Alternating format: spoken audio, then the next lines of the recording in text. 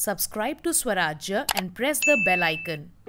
Former Punjab CM Captain Amarinder Singh has remarked that he is looking to form an alliance with BJP in the upcoming Punjab Assembly elections.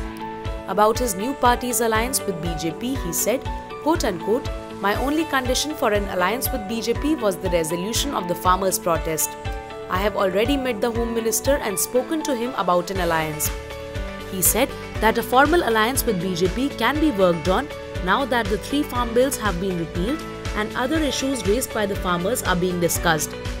Mr. Singh also refuted Punjab CM Charanjit Singh Channi's comment that Amarinder Singh is harming his own chances in the assembly elections by allying with BJP.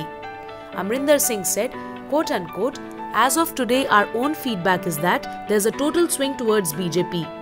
Many Hindus are supporting BJP and my party. There are 36% Hindus in Punjab and we are going to take up that chunk more than the Congress."